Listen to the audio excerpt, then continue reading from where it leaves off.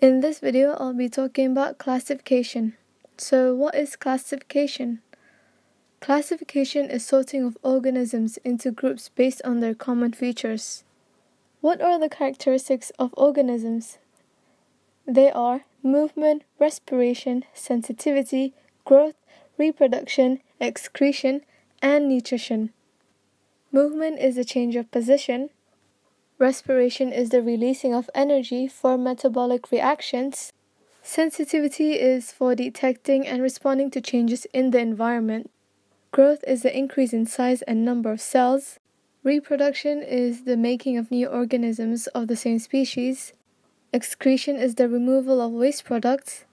And nutrition is taking in materials for development. So there are two ways in which organisms are classified. The first way is the similarity in the body structure. This includes the morphology, which is the overall shape of the body, and the anatomy, which is the detailed body structure. The second way is the similarity in DNA. Now there are 7 classification systems. The first is the kingdom, second, phylum, third, class, fourth, order, fifth, family, sixth, genus, and 7, species. The way I memorize this is using a mnemonic, which is keep ponds clean or frogs get sick.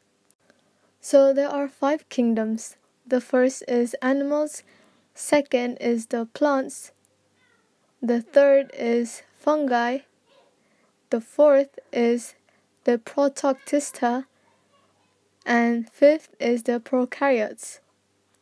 Now let's talk about animals. Animals are multicellular, meaning they have a bunch of different cells in their body. They do not have a cell wall or a chloroplast. They feed on organic substances made by other living organisms. Moving on to plants. Plants are also multicellular. Unlike animals, plants have cell walls that are made of cellulose, and they feed by photosynthesis. Next, we have fungi. And fungi are also multicellular. They have cell walls made of chitin. However, they do not have chloroplasts. But they have saprophytic nutrition, meaning they feed on decayed matter. And here's an example of a fungi. Now, what about protoctista?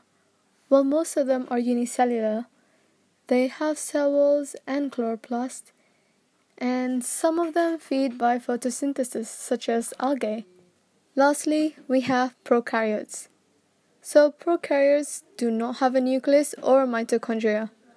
They have cell walls made of murine. Some of them can cause diseases such as tuberculosis, while others are useful, such as making insulin.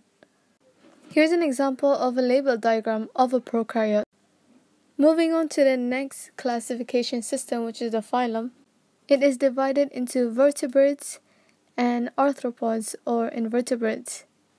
So there are 5 types of vertebrates, and they are fish, amphibians, reptiles, birds, and mammals. Here are some examples of vertebrates. Now there are 4 types of arthropods, and these are insects, arachnids, crustaceans, and myriapods. Here are some examples. Now we can move on to classification of plants. We have monocot plants, and these plants have 1 cotyledon. Their petals are usually in multiples of 3. Their leaves are narrow and they have parallel veins. And they have fibrous root systems. Examples of monocot plants are orchids, wheat, rice, and bananas. Moving on to dicot plants, they have 2 cotyledons and their petals are usually in multiples of 4 or 5. They have broad leaves with branching veins, and they have a taproot system. So examples of dicot plants are oak and maple trees, cacti, and sunflowers. Now let's talk about the Dichomous Key. So what is it used for? Well, it's used for identifying plant and animal species based on their characteristics. Here's an example of what a dichotomous key would look like.